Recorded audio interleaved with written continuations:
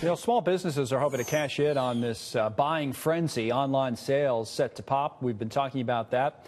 But how do they compete with the big guys? We have the president and CEO, Small Business and Entrepreneurship Council. Kerrigan is our guest right now. It's good to see you, Karen, on this big shopping day, big shopping season that we're getting into. We talk all the time about how, say, Walmart kind of catches up or competes with the threat from Amazon and so, oh, they're doing all right now online. But both of those and other big companies would threaten small business, right? How's small business keeping up?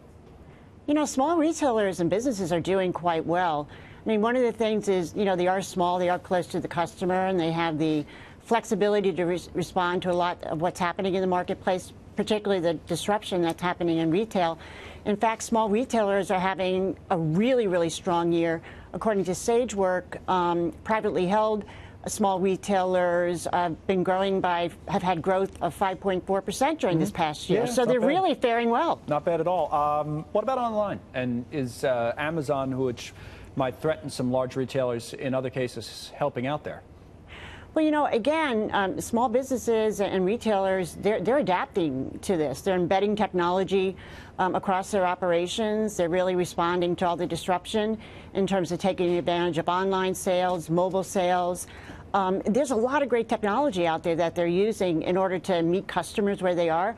So they're taking advantage of that. And again, they're hanging in there. They're doing well. I mean, obviously, there's some, you know, that could be left behind. But for the most part, again, small retailers are responding to this whole new disruption. Interesting. Let me talk about their concerns going forward from here, because that seems to be kind of the theme in whether it's financial markets or just economic discussions that we've been having the last few weeks, is that things are great now. We have these retail numbers coming in. Many of them are terrific. Yeah. But in the future, people are concerned about all sorts of things, whether it's rising interest rates, an economic slowdown overseas that maybe hits us here, trade tensions and the like. So what about the outlook from some of these small business owners you're talking to? Are they starting to turn negative, some of them? Or?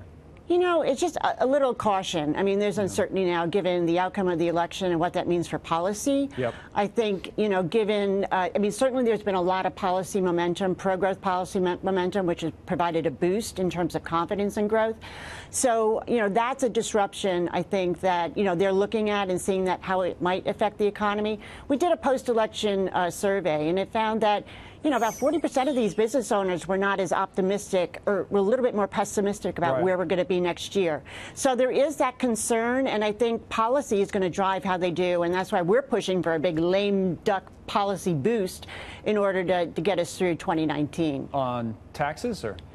Well, there's a few issues. Healthcare is one, because healthcare is the biggest concern of small business owners in terms of the cost. So we're looking at extending a reprieve from the health insurance tax, which directly hits small businesses.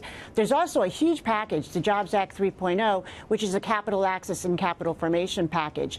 And this would be an enormous boost for small businesses, capital formation in general, and then the overall economy. So, again, there's things that this Congress can do, I think, that can carry us into 2019, but certainly there are uncertainties. I don't know how confident you should be about that, this lame duck session. Someone was telling us earlier that some of these, even Republican members of Congress on the way out, the ones that lost, they kind of blamed the president for it, and they might not work with him as much in the lame duck. I don't know if that's true or not, but how confident are you that some of those priorities can actually, you know, turn into realities?